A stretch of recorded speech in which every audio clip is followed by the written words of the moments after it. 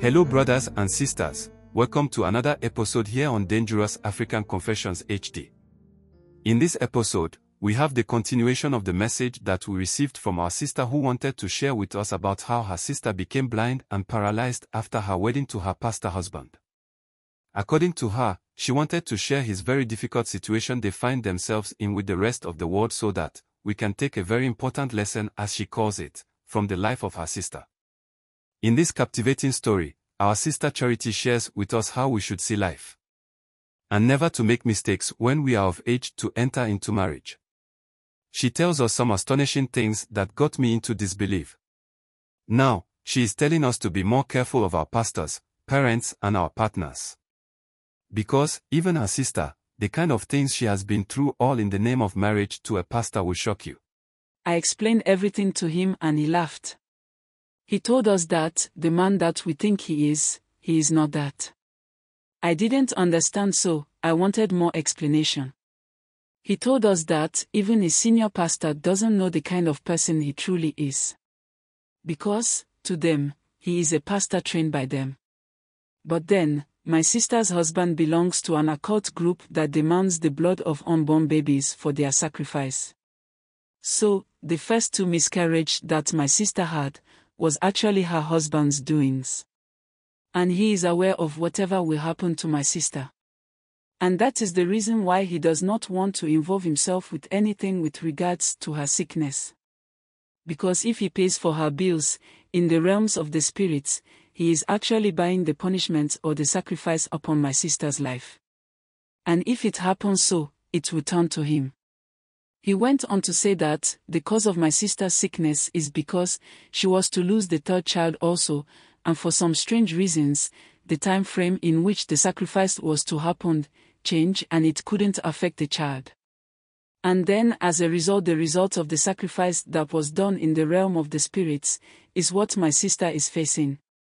As part of our policy, I've edited the names, locations to hide their identity. Please kindly subscribe, share and like our videos. Kindly hit the notification bell so you will be the first to get notification to our videos when we upload. Without wasting much of your time, let's go and listen to the story. She started complaining of severe headache. So, in about 3 months into her pregnancy, she said that she felt a sharp pain on his eyelid. This she thought was as a result of the severe pains in his head. But then something strange started happening to her. When the pregnancy had reached about the 7th month, she couldn't see properly with her left eye, the one that was paining her. So, it was then that doctors told her that they had to operate on her eyes and head. Other than that, it will affect the other eyes. So, in a matter of just a year after her wedding, she was going to go to the operation room. When she was first taken to the hospital, her husband paid all his bills as expected of him. But then his attitude changed when he realized she was losing her sight. The doctors advised that, because of her pregnancy and the nature of the operation that she was going to face, it was better for her to go through the 9 months of pregnancy first. So, they gave her some medicines to prevent it from affecting the right side of the eyes entirely. As soon as she gave birth, she had the operation.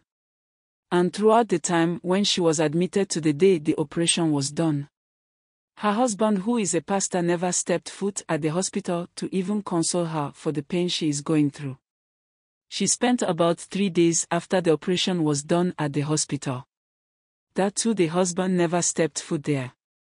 It was this time that my husband got angry about his behavior and decided to go to his house to find out why he was still not coming to the hospital to check on the wife. He went there and met his absence. When we called him, he said that he was out of town and was sent on an assignment by his senior pastor. So, my mother, myself and my husband decided to go to his senior pastor's place to find out why, knowing very well that his junior pastor's wife is seriously sick and is undergoing operation, and yet we send him on an assignment. To our surprise, we got there and realized that his senior pastor and his colleague pastors are not even aware of the situation at hand. His senior pastor called him to find out why he told us he sent him. He responded to him that He had never told us anything about traveling on any assignment. And as he is talking with him, he is in the house preparing to even go to the hospital. On our way from the senior pastor's place that we met Philip. He asked about my sister, and when I told him of our situation, he joined us to the hospital to go and see her. It was at this point that my mother realized the kind of mistake she has caused. And the problem she's putting my sister through. Philip was with us the whole day till it was in the evening that he went home, promising to come and check on her the next day. The next day in the morning, her husband had still not come, so I asked my younger sister to go to his house and check if he was there, because she was being discharged. I wanted to know so I can take her there right from the hospital. My sister got to the house and met him in the house. But he never allowed my sister entrance into the house itself. She said she stood at the corridor for almost all the time she talked to him. When he realized that my sister was not ready to leave the house, he came out and pushed her down the floor, thereby breaking the screen of her phone. She returned and told us about what the husband has done. So, my husband asked that we take her to our house instead. My younger sister, because of what the guy was doing to us, she angrily reported what he did to her to the police, who later went and arrested him for laying his hands on her. But then, the family members and his senior pastor came in and we brought the case home to settle. On the 5th day when she came home, we realized she was not able to walk again. That day, when she woke up in the morning and wanted to get up, she called our younger sister, who at this time was almost staying with us, to come and help her out because she can't feel her legs. This was when we felt something really serious needed to be done. So, my husband suggested that we go to one man who was very popular in our area when it comes to matters of the spirit, so that he can help us understand the things that are happening to my sister. So, we went there the first day and he asked us to bring my sister. And so, we took her on our second visit. The very moment the man saw my sister, he shook his head, looked at my face and that of my husband. He did his prayers, and after about 30 minutes to 1 hour alone in his room, he came out to where we were and asked us where my sister's husband was. I explained everything to him and he laughed. He told us that the man that we think he is not that. I didn't understand, so I wanted more explanation. He told us that even his senior pastor doesn't know the kind of person he truly is, because, to them, he is a pastor trained by them. But then, my sister's husband belongs to an occult group that demands the blood of unborn babies for their sacrifice. So, the first 2 miscarriages that my sister had was actually her husband's doings. And he is aware of whatever will happen to my sister. And that is the reason why he does not want to involve himself with anything with regards to her sickness. Because if he pays for her bills, in the realms of the spirits, he is actually buying the punishment or the sacrifice upon my sister's life. And if it happens so, it will turn to him. He went on to say that the cause of my sister's sickness is because she was to lose the 3rd child also, and for some strange reasons, the time frame in which the sacrifice was to happen changed and it couldn't affect the child. And then as a result, the result of the sacrifice that was done in the realm of the spirits is what my sister is facing. So, it is actually the life of my sister for her newborn son. After telling us everything that we needed to know, he told us that, for he to be able to walk on her, we must leave her with him at the center. We didn't prepare for that. So, my husband had to go back, leaving me alone with her in order to go and get us her things as well as mine. He returned the next day together with my mother, my siblings, and then Philip was among them when they came. Apparently, he called my brother to ask about my sister. And when he was told they were coming here, he decided to join them. As soon as the man came out and saw Philip, he asked why he didn't marry my sister.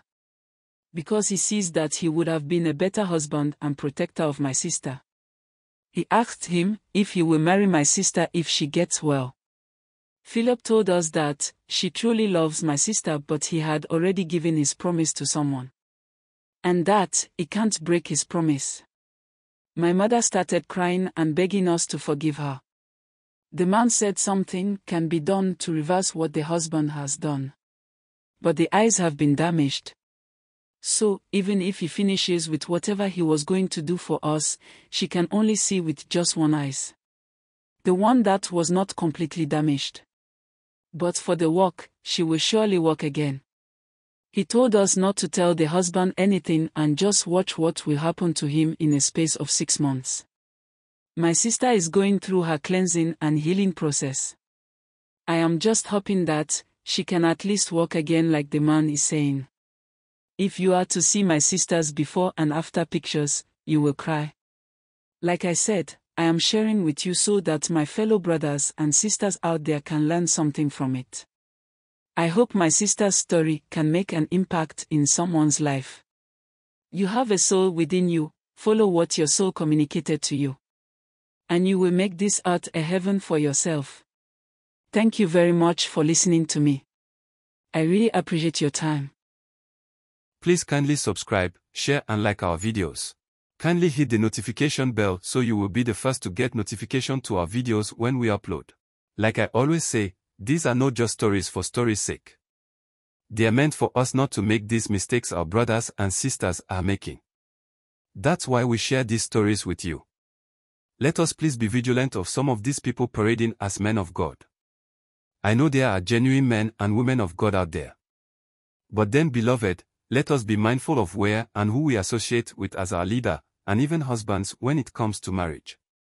These pastors are doing some weird things all over the world.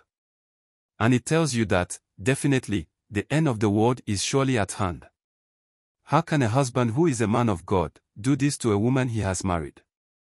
A woman you made a vow to at the altar that, whatever happens along the way, you will stay by her side. And just a year into your marriage, you have deserted her and the family like that. And to our beautiful mothers out there, sometimes, try to understand your children. And do not impose on them what you want or wish to have that you couldn't. Now see, the person who truly loved this woman was never accepted by the mother. And now look at what is happening to your own daughter. All because you wanted a pastor for your daughter. I pray that we learn from some of these stories and live a better life. As I always say, we are not here to race with ourselves. Therefore, do the little you can and ask your Creator to bless your handwork. Please let's be mindful of the choices that we make. Stay blessed and be safe. Thanks for being a part of this growing family. Kindly share your thought with us in the comment section below. And if you are new here, please subscribe, like and share.